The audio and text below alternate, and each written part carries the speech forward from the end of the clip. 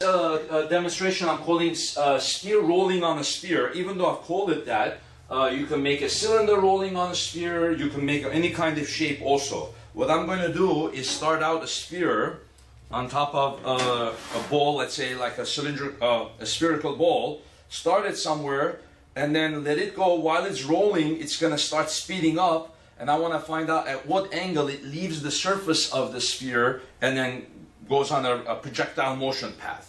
So I'll write down here, I'll mark where the ball began. I can put it on one of the grooves here of the basketball, okay?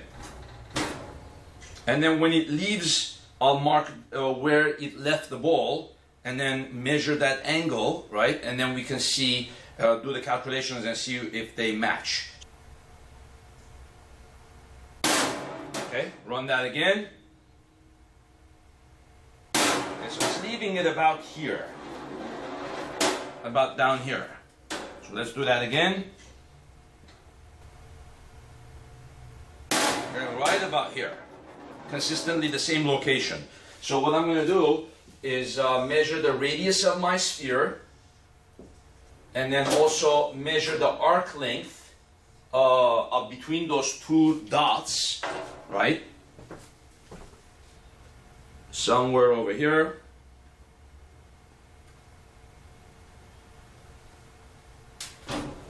That of the basketball is 74 centimeters approximately. So the circumference is 74 centimeters. And of course, if I divide that by 2 pi, that gives me the radius of the sphere. And then I want to find out the arc length between when it started and when it left the ball. So I get this shorter string. It's going to be pretty short. So it's just the distance between the two marks that I made. So about this long. That's going to be about 11 centimeters. 11 centimeters right here. Okay? So what I can say, well, how many radians does that subtend? That's going to give me the experimental angle which the solid ball left the basketball, right? Okay, so the S is equal to R theta. So S is equal to 11 centimeters, and then R is 11.8. So theta, that's approximately going to be 1 radian, a little bit less than 1 radian is that angle. And then if I multiply that by the conversion, right, 0.932 rads, and then pi rads is 180 degrees. Okay, so then it's going to be the experimental angle which the sphere left the basketball was 53.4 degrees. Let's calculate now the theoretical. Okay, so the theoretical bit is based on these calculations. When the ball starts out up here, it has a higher height, and when it goes here, it's a lower height. So it's going to gain, the potential energy is going to be lost. It's going to gain 2 kinds of kinetic energies, right? It has a tangential kinetic energy due to the V center of mass, and it's got rotational kinetic energy. So, right? So I can say the original height from the contact point to this contact point, what's this equal to? Well, if this is the center of the circle, this is R, this is the angle, right? This is the angle at which the ball leaves the sphere. So you could say this distance here is equal to R cos theta, and then this distance is equal to R. So the height difference between when it started and when it left the sphere, H, is going to be big R minus R cosine theta. So if this ball were to travel all the way down to the perpendicular point and then leave the ball, what would happen? The theta will be 90 degrees, right? If the theta is 90, then you're going to have R minus R cosine 90, and then cosine 90 is going to be 0, so the height will be the same thing as the radius. So that makes sense, right? It goes and leaves the ball here, and then the original height is equal to H. Of course, R is left a lot earlier than 90, right? So our equation makes sense. So we're going to say that, let's put this result on the side here, 53.4 degrees. This is our experimental result. So then we're going to say the initial potential energy of the ball converts into 2 kinetic energies, half mv squared plus half I omega squared. Then the moment of inertia, I put down what shape of the rolling object. So in our case, it was a solid sphere. So we have here 2/5 mr squared. Right? We put the moment of inertia of that shape. And then we're going to see that the mass cancels. Then I have here GH is equal to half V squared plus the 2 and the 2 cancel. We have 1/5 R squared omega squared. At that point, usually in rolling motion theory, we say RW is equal to the tangential velocity at the tip or at any point along the rim of the object, V tangential.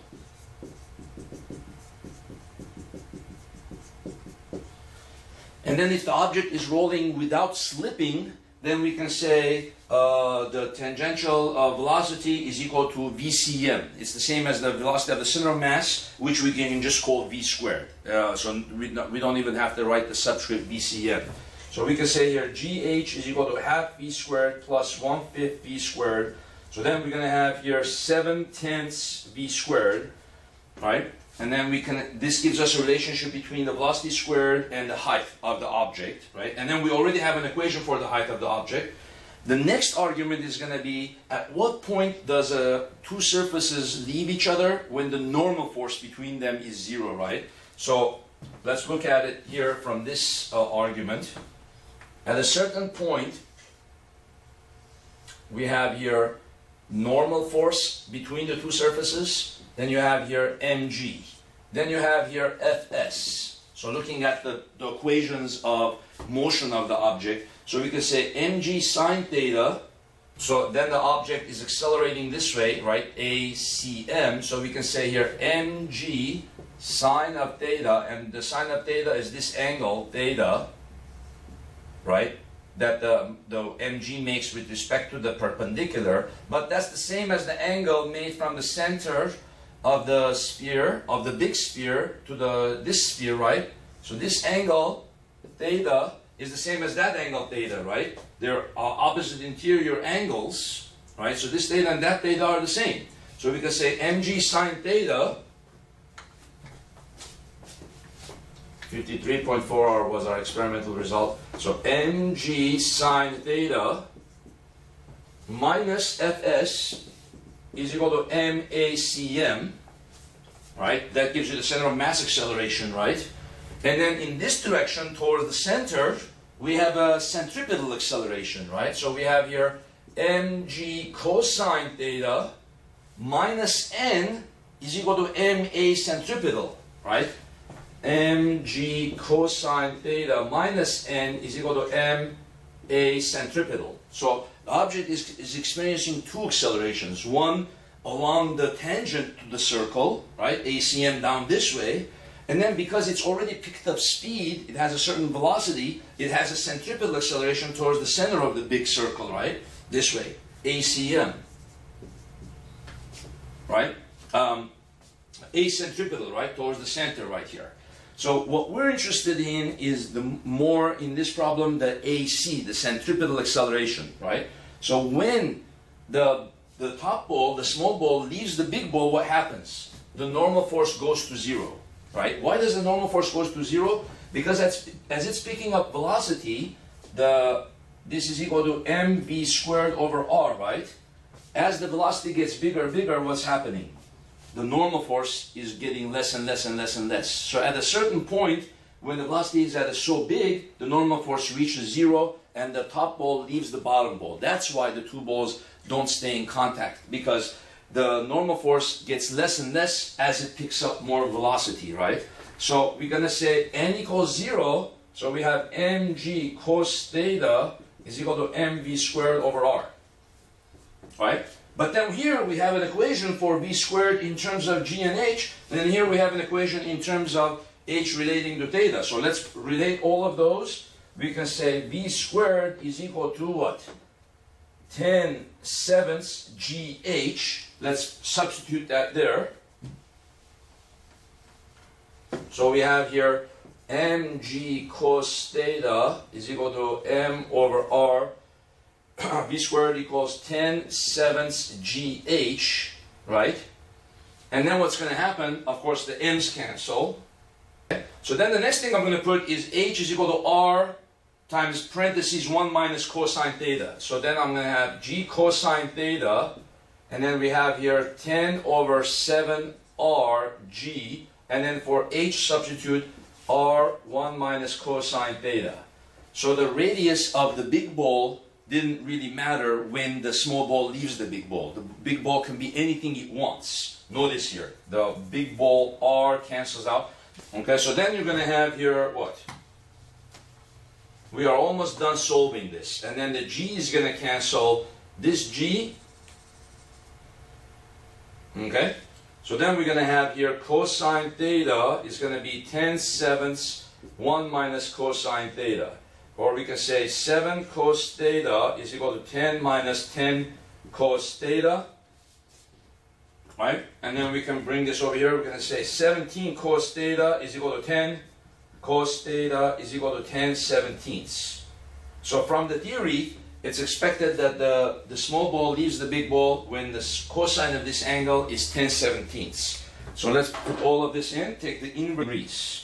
So when I did it, I got 53.4, very, very close result. It depends on when I was doing the string, how good I measured the radius of the big ball and how good I measured the distance between those two markers. But I'm so close that it pretty much is within the errors of the lab. So my percent error is going to be times 54 minus 53.4 over 54. 1.11% error. Very, very good result. So you can see here, I could put any other shape, a cylindrical shape, hollow cylinder, hollow sphere. The only thing that's going to change is when you're doing the calculation of the moment of inertia and v squared, you're going to use the moment of inertia of that shape. Remember when I did the mgh is equal to half mv squared plus half I omega squared. So if it was a different shape, you would put a different I here, and then go through the same calculations, come up with an equation for v squared as a function of g and h, right? But the constant here is going to be different. The rest of the calculations are all going to be the same. You're going to combine all the equations, then you're going to get an angle that is slightly different than the angle for the solid sphere, okay? So you can see a good example of rolling motion here, and then connect it with the concept of centripetal acceleration and the normal force going to 0. Thank you very much.